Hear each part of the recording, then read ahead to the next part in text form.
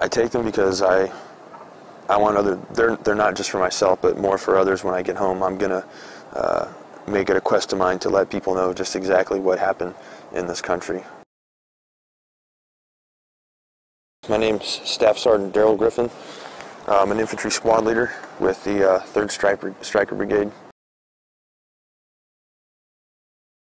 I record what goes on to show that we treated not only the women and children with the utmost humanity, but we also treated the enemy injured with the utmost humanity.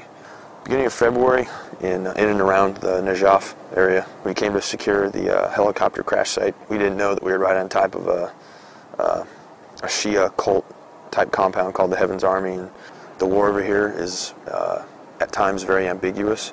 You don't see the enemy that fires at you. There were so many fighters inside this compound, we had to call in airstrikes on the compound. They basically pummeled this compound all throughout the night.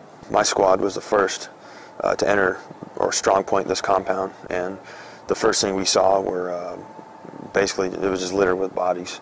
There are dead children, dead women, mixed in with the combatants. Nothing is what it seems over here. From what I've gathered, people haven't a clue in America as far as what insurgent warfare is like, what the Iraqi people are like, the collective psyche of the Islamic people here, and all those things are what really drives intrigue and ad hoc alliances here, and things are very Zen-like when it comes to this type of insurgent war.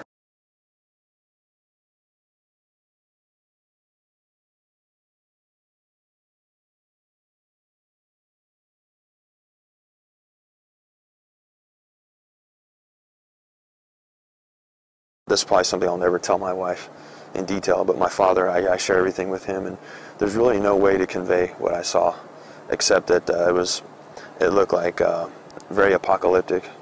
I was a Christian for many years, and then started studying philosophy and became an atheist, and still trying to contemplate God, but it's kind of hard here.